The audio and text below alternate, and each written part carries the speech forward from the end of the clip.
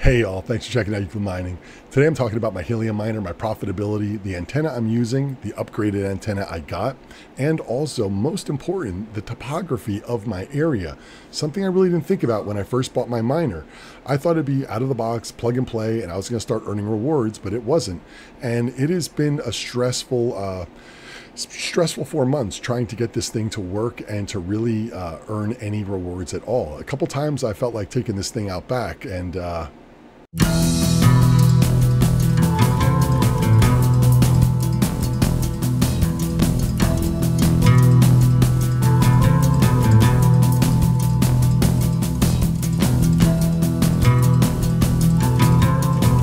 there you go.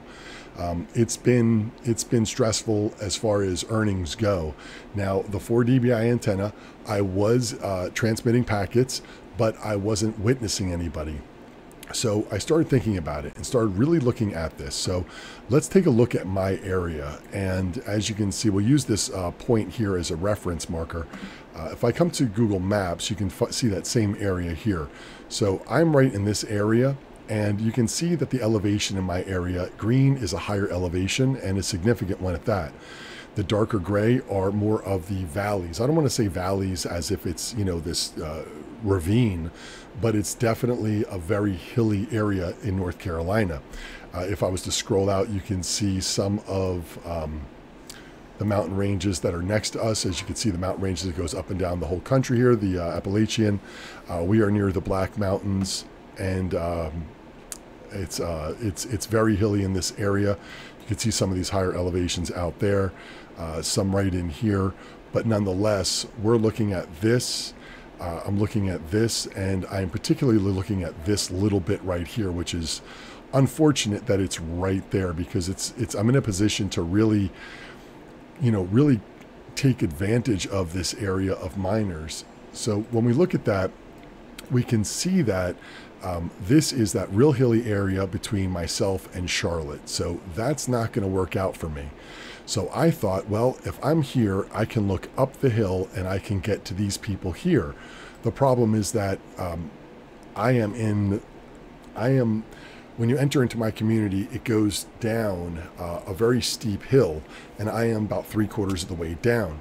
So even though my house may stand this high near the bottom of that hill, an antenna on top would only be shooting out and still hitting the hill as you get out of my community and then go into the neighborhoods around. So that was a problem. I really wasn't sure what to do. So I started looking at different antennas. I was looking at directional antennas, like you see a lot of these pictures. I'm sure you've seen this. This is really going for much greater distances, and I thought that perhaps I could use that antenna to shoot this direction and see these people, but it's more of a straight line, and if I'm in a little bit of a valley, it's not going to make it over that hill, and that's going to be a problem. So I started looking at the omnidirectional, ones that are a 365-degree signal coming out of it, rather than just in two directions as a focus. So I started with the 4 dBi stock antenna, and I was really not getting anything from mining. I mean, I was seeing the broadcast beacons. This is what I was seeing mostly for mine, and that was really it. I was getting nothing else. I think in the first 4 months, I earned about 25 cents in 4 months. Now, remember, I bought this, and it took 7 months to get to me. I've had it for 4 months. So out of 11 months, I had made about 25 cents. So I decided I really needed a better antenna. So like I said, I started looking at it, started trying to figure out what the antenna would be.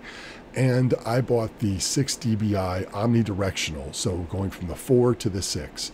Now with the 6 dBi omnidirectional, I'm able to see this guy now as a witness, and I am actually making a little money. In about 11 days, I've made $2.76. Granted, it's not a lot of money, and it's nothing to write home about, but it's a heck of a lot more than I was getting before. Now, if we look at this guy who's right near me, look at these witnesses from this guy, and he is making, let's look at his 30-day. He just got an antenna also. Looks like about 2 weeks ago he got his antenna, and he's made total so far $23.04.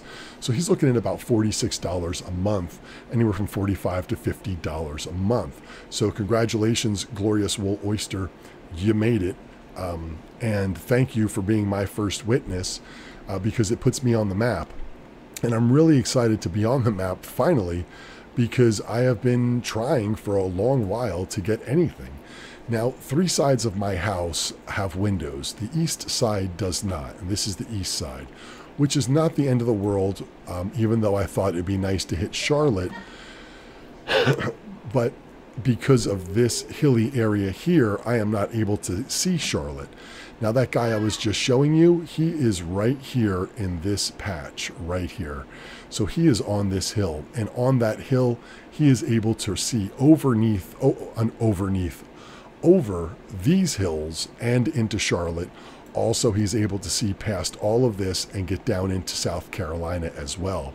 He also goes north all the way up to Mount Holly and in the surrounding area. As you can see, this guy is everywhere over here. Let's see if we can get his... So you can see he's getting everybody in his area, or several people in his area, and he's really getting some good distance out here. So, and again, that's because he is up on that hill, and well, yeah, he's here he is. He's over here, and he's really getting that great broadcast. So he's really doing it. For me, though, I thought that the gray area, I would be clear getting out of here, but as you see, it gets even darker down in here, and that's where I live. And that darker area means even lower elevation. So here's what I'm doing. I am looking at my miner, and I'm looking at getting and taking the 6 dBi omnidirectional antenna that I have. Right now it's in my south window. This miner here is inactive, so I won't see him, but it's in the south window right now. What I'm going to do is now I'm going to move it to the north window and leave it there for a week, and then I'm going to move it to the west window and leave it there for a week. So this is going to be in stages. I'll see if I get any better results. If I get better results, then I'll decide which side I should put it in. But then I was debating on whether I should jump up and get an 8 dBi omnidirectional antenna. Now that's going to be another $90 with tax. So already into this for $550. I'm going to throw another $100 at another antenna, plus the $50 I spent to buy the 6 dBi antenna. But then at least I'll know which one's better. Now at that point, if it's making a considerable amount of money, I will just leave it in the window and let it do its thing. What I would love to do is put it up on the roof. If I was able to do that, I'd be able to get it up another 13 feet. Then with the extension pole, to have it mounted to the house is another foot by the time it comes up. So 13 feet will turn into 14 feet. A 3-foot antenna, it's a little over 3 feet, will turn into about 17, maybe 18 feet above the house. So I'm closing in on almost 20 feet above where I'm at right now. Excuse me, it won't be 20 feet above the house, it'll be 20 feet above where I'm at this point, which is the antenna on the second floor in the window. And actually, I'm going to show you that video really quick. You got that right there. That is that's the playroom, and that's it in the window. And there's the miner, and the other clip, which is this one, and that's going to be in the bedroom with the antenna in the window and the miner right there on the floor. Now, that's where I had it before when I was testing it out, but I only had it there for a couple days. Really, I need to leave it there for a while. When I did move the antenna to the window it's in now, it's been there for about 2 weeks, and we're actually seeing some really good results. So I'm thinking I'm going to need to leave it in these windows for about a week at a time to really see any result. So I'm going to put it in the window that's going to face this direction, which will actually be over here facing in this direction.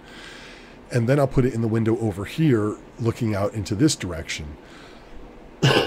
Like I said, if I can get any better results, I'll spend the extra money and buy the $90 antenna. With that $90 antenna, I'll put it in all 3 windows again at a week for each time. So now we're looking at a 5-week testing point to get it in the window here, here, and here. Plus testing the 6 dBi one in the window here and here for a week each. So that's 5 weeks. And if I'm really getting some good signal and some really good witnessing, then I will drop the money to have it installed on the roof. The only problem there is that to get a handyman out here is probably going to be around $200. To get a handyman out these days, they're in such high demand. I tell you, they got to make more than doctors and lawyers right now, because you can't get one out here. And if you want to have the simplest project done, they want $200 just to come out. So to put an antenna up, I'm sure they're going to want $200. So $200 for that. Then of course I got to drop the wire for the grounding wire, because of course you want to have the wire grounded, or the antenna grounded, so nothing gets hit by lightning. And if you saw one of my other videos, I have a whole house surge protector I had installed when I had the miners and the ASICs all in the house. I decided to get that done. At the end of the video, I'll have a link right up over there. You can check that one out. It's a pretty good video. The whole house surge protector. Of course, before you do any of these things, consult a licensed electrician. I am not one. So please don't take my word for anything that I talk about today when we talk about electric and wiring. Talk to a licensed electrician, but nonetheless, I will have to have my antenna grounded. Now on this side of the house, right where the peak of the house is, which works out conveniently, right above this window is right where the peak is, which is nice. I'll be able to put the antenna right there, drop the wire down, have the antenna come in through the window, and from the window directly to the miner. And then I'll just put a little foam around it, because I've got that wood board here that I had painted and sealed up for the grow tent ventilation. I'll be able to just drill a little hole through that and have no problem. That'd be the simplest and best way to do it. Then I'll have to drop that wire down to the ground and ground it. Perhaps you've seen a pole outside of your house. Maybe it sticks out of the ground about that far, and it's got a screw on it with a green wire going into your house, and that's your grounding one. That pole is like 5 feet long, and it's driven down into the ground, and that helps ground your house or ground your panel, so that if your house is hit by lightning or there's any problems, it dissipates and it's grounded. So I will need to ground that as well. So that's going to be a few bucks. Plus I also have to buy a wire, because the wire that comes with this may only be 20 feet. And if I'm going to be coming down another 17 or 18 feet to get to the window, and then I have to have the wire come in and then get to the miner, I'm going to need another 3, 4, 5 feet on the inside. So I'm going to have to buy a 30-foot wire. So between the $200 installation, a 30-foot wire, let's say it's $30, grounding wire, probably another $20. So you're looking at 30, a 20, and a 200 for $250. Plus a $90 plus tax antenna, another $100. So you're looking at $350 plus the antenna that I already bought. I'll be into it for $400 plus the miner for $550. You're up at $950. You're closing in at almost $1,000. And all I've made so far is $2.76 plus the 25 cents I made before. So I've made about $3.01. And we're talking about dropping $1,000 into this project overall. So no, I am not excited to do that. And I would love to see in the comments down below if you're having similar situations, or do you live in an area that's very hilly, or is it flat and you are just witnessing the hell out of everything and you're just rolling in the cash? Because my friends, I am not. I wish I could have great videos that just showed, money raining down on me and, I'm blowing it out of the water here. But you know what? This is reality, and this is just the facts. So, yeah, not always rainbows and unicorns over here at Euclid Mining, but I'm doing the best I can for this and putting the time in when I can. I haven't put a lot of time into this because at 25 cents that I had earned in 4 months, I really hadn't put a lot of stock into this. And actually, at one point, I even thought about listing this thing and just selling it and saying, the hell with it, try to get $300, $400, $500 for this thing and just get out. But then I bought the other antenna, and then all of a sudden, bam, I'm witnessing, I'm actually seeing somebody. It just reinvigorated me to get back into this and try more. So here's the stages. It's basically a 5-week process as I'm looking. Right now, the antenna is in a window on this side of the house. I was hoping to hit this one, and anybody else down here. Excuse me, I had a gyro just a little while ago from this Greek place up the road. It was delicious. This guy here, though, he is not active. He is inactive, so I have no hope for him. So I don't have any windows on the east side of my house. Like I said, no big deal because it's all hilly over here, and I probably wouldn't get that far. So I want to put the antenna on the north side and the west side. If I put it on the west side, perhaps I'll catch more. If I put it in the north side, perhaps I'll catch maybe some of these up in this region. It's really just getting up that hill is the biggest problem right now. But I'm going to try that with the 6 dBi. So I'll do a week and a week, 2 weeks, and see if I get any better results. If I do get better results, it'll encourage me to go out and buy the $90 antenna. Like I said, probably more like $100 for that antenna. So I'll buy a $100 antenna and put that in the window. And of course, I'll try that in the 3 windows. The south one I may not even bother with just because of the situation, but I probably should try it at least. I'll put it up here in the north and of course in the west and see if it does any better. And then if it does well enough, I may just leave it in the window and forget about it. But if it does really well, it's like a catch-22. I want it to do good, but if it does too good, then I have to spend more money to install it on the side of the house, which just is what I don't want to do, is spend more money. But if it does better, then of course I almost have to. So it's like if it does bad, then I'll just leave it in the window. And if it does good, then I'm stuck going even further into this project. So once I see what the 6 dBi does here in the north and the west, if it does any better, then I will go ahead and get the 8 dBi. The 8 dBi omnidirectional, I'll put looking out here, here, and here, and see if it does better than the 6 dBi. And if it does, then I'll look to mounting it on the side of the house. So the directional antennas were not the option for me, only because of the valley that I'm in. You can see that I have to go uphill to get out of here, and it would just be blocked by the hill. So if the hill goes like this up, and my house, the top of my house is further down the hill, but the top is here, and I have an antenna on top, directional, it's just going to go straight out. It's going to hit that hill, and I need to get above that hill and go up that way, and I'm not going to be able to make that. So the directional antenna for me is not the option. If I was in a remote area perhaps, or more of a level area, and I wanted to reach a bigger city to hit more people or something like that, then maybe a directional antenna. Instead, I am going to go with the omnidirectional, the 365-degree antenna.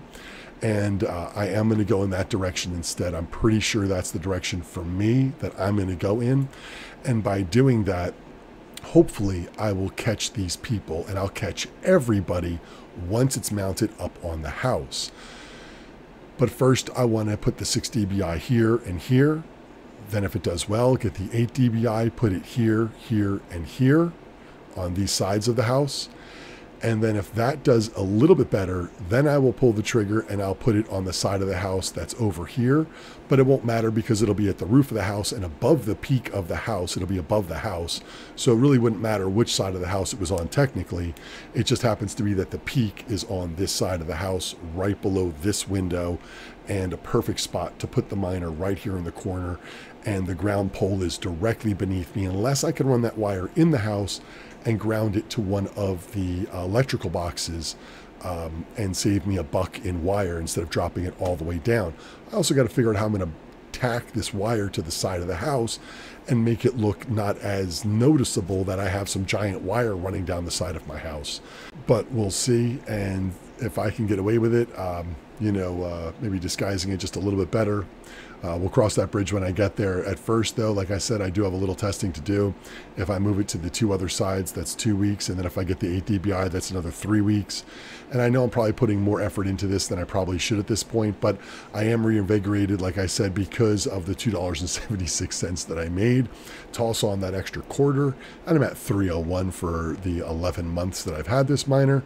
I'm into it for $600-ish. So I've got a long road ahead, but we'll see what happens. So look, if you want to watch that whole house surge protector video, I'm going to have a link for it right up over there. Of course, I'd love to see in the comments down below anything you're doing with your miner or the antennas that you're using. You can hit them down below. And of course, if you want to help support the channel, you can hit that button. It's right over there. Thanks for checking in, and I'll see y'all next time.